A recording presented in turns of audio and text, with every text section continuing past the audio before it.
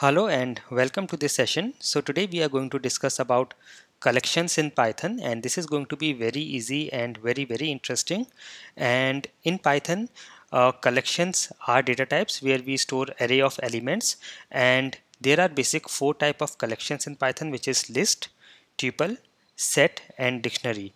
Now do not worry if you have no prior idea or knowledge on collections on in Python or any other programming language. We are going to go very basic step by step, and this is going to be very easy and interesting. So let's get started, and I will go to my PyCharm and I'm going to create a new Python file. So I will do a right click, go to new Python file and name this as Python list. So we are going to see list today, and here to create a list you have to use square brackets. So we create list using square brackets, and I can give any name. For example, I can say this is my list and equals to, and within the square brackets I can give any number of elements. So I'm giving some strings and I'm giving the name of some city. So I'm saying this is Tokyo, and I am adding more names, London and New York. So I have created a list with these three city names, and I can now use print. So I can just say print and the name of the list, which is my list. And if I run this now, I will do a right click and say run Python list, and you can see this is printing the list elements here.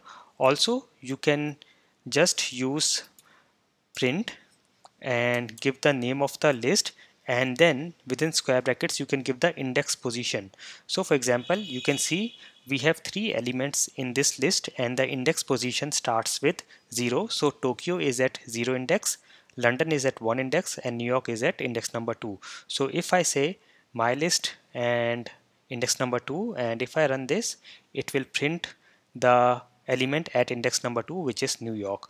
Also, I will show you the difference here. So these are the four type of collections. So list, we use square brackets to create list. It is an ordered collection, it is indexed, it is changeable, so you can change the elements, and you can also create duplicates. And if you talk about tuple, that we will see in the next session, we use circular brackets to create tuple. It is ordered, indexed, unchangeable, and it also allows duplicates. And set we create using the curly brackets here. Now this is unordered, this is unindexed, and this is no duplicate, so it does not allow any duplicates. And in set you cannot change the existing values, but you can always add new values. When we talk about dictionary, the syntax is within curly brackets we use the key value system. So we provide a key and a value, and it is unordered, it is changeable, indexed, and it does not allow any duplicates. So all these notes will be available in the notes or description section of this video. So now let us see some more list operations. So here you can see we have printed a list and we have printed list elements. Now you can also say, you can also change the elements. For example, you can say my list and you can give the index position. For example, I am saying index position 2, and I am saying this should be equal to New Delhi. So now what will happen is, let us try to print the list again. I will say print my list, and if I run this now, you can see it has changed the element at index position 2 from New York to New Delhi. So this is how you can also change the elements, and you can use a for loop. So you can say for well in my list, and I will print all the elements. I will say print well, and if I run this now, you can see it is printing all the elements in the list one by one in a loop. And of course you can get the length. For example, I can say print length of the list, and I will give the list name, and if I run this, it will give me the length, which is 3.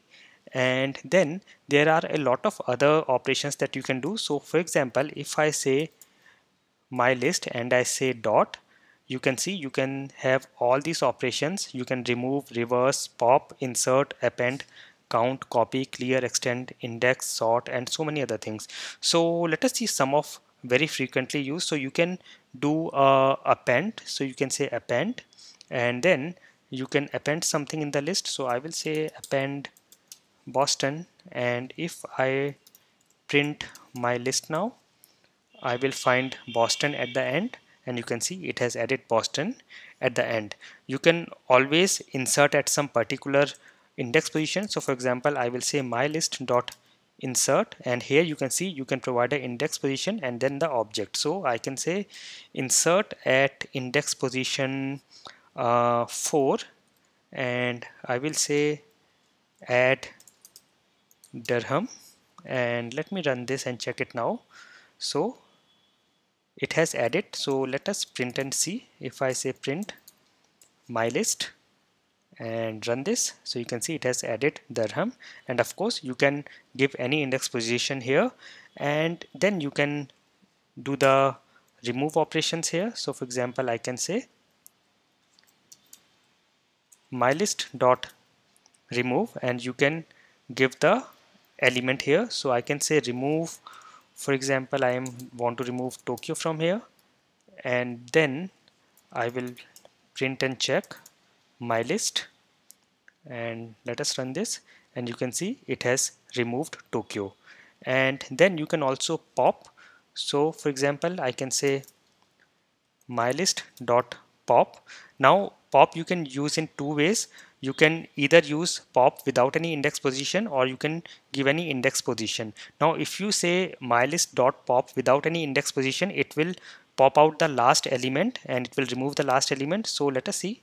I will just say pop and print my list and run this, and you can see it has removed the last element and it has printed the list. Now you can always select the element. For example, I am saying pop at index position 1, and then I will run this. So now you can see it has popped out New Delhi, which was at index position 1, and now printed our list. So this is how you can use pop, and then you can use delete as well. So you can say delete my list, and you can either delete the entire list or you can also delete some particular element. So I want to delete the element at index position 1, and then I will print my list, and let us see.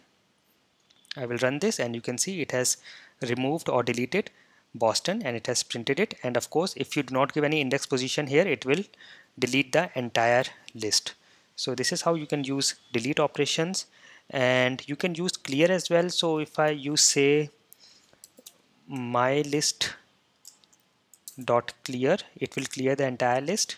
And then if I print my list, I will not get any element. So let us see. So you can see our list is now empty now.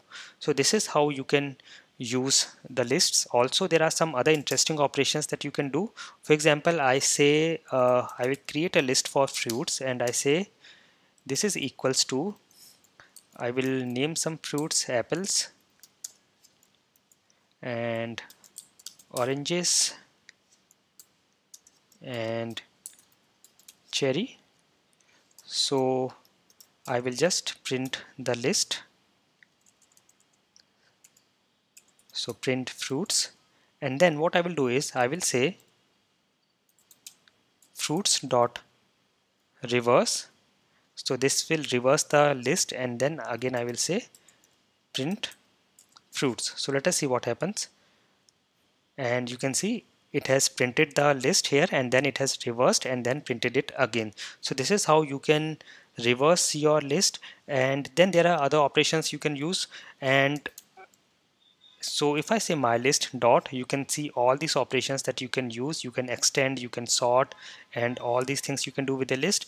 And also you can create a list with multiple data types element. For example, I'll say my list 2 equals, and in the bracket, square brackets, I can say apples, which is a string, and then I can say 1 2 3.0 anything.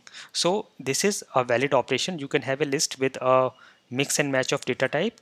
Also you can have something like, I will say my list 3, and you can create a list something like, I will have apples here, and then you can have a nested list. So this is again I'm creating a square brackets inside, and I'm saying 1 2 3, and this is a nested list which is having another list inside, and then again I'm having again a list for these characters A, B and C. So you can see this is a list which has this element and the other two elements are again list. So this is a nested list, and if you want to print it, if I say print and I say my list 3 and I run this, you can see it has printed the entire list. But if we want to access some particular element in the nested list, you can say, so for example, I want to access 2 here. So you can see 2 is at this particular list. This entire list